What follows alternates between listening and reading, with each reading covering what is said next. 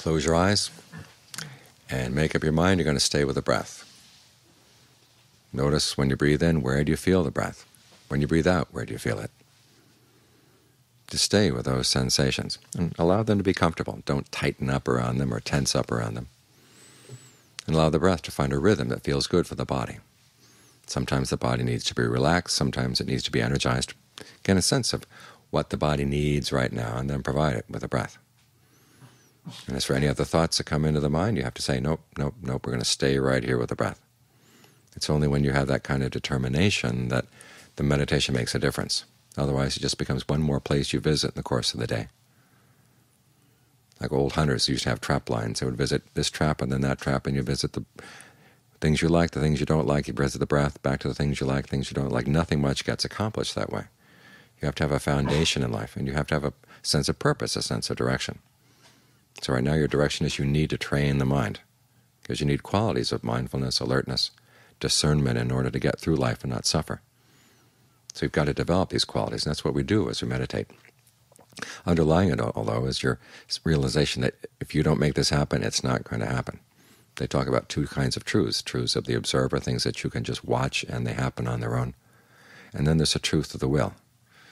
You have to make it happen. Like if you want to be a good musician, it's not going to sit there and just let the musical instrument lie there in your room, and you're not going to get good just by watching it. You've got to make up your mind that this is what you want to do. And it's the same with your life. Your life has to take a direction.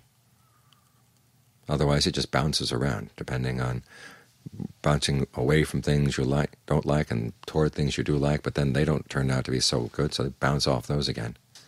It's like those little particles you see dancing around in the sunbeams. They don't really go anywhere in particular. They do go someplace, but it may not be anywhere in particular that's anywhere good. If you want your life to go in a good direction, you have to make up your mind that's where you want to go.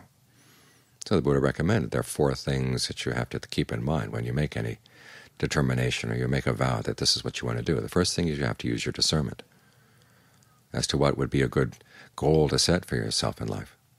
And then you also have to look at the things you're doing. Are they actually leading toward the goal, or are they leading away from it? Use your discernment to figure out what's the best way to get to that spot you want to go.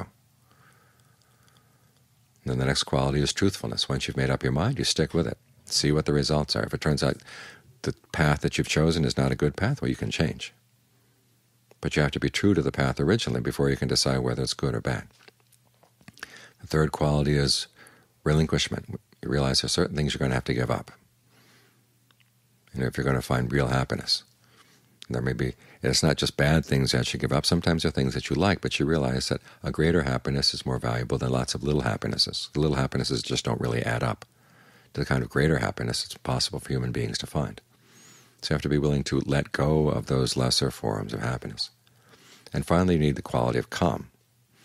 You realize that you're on a path and it's going to take time, so you try not to get worked up or upset about the fact that it's such a long path. It's a good path to be on. You're not harming anybody.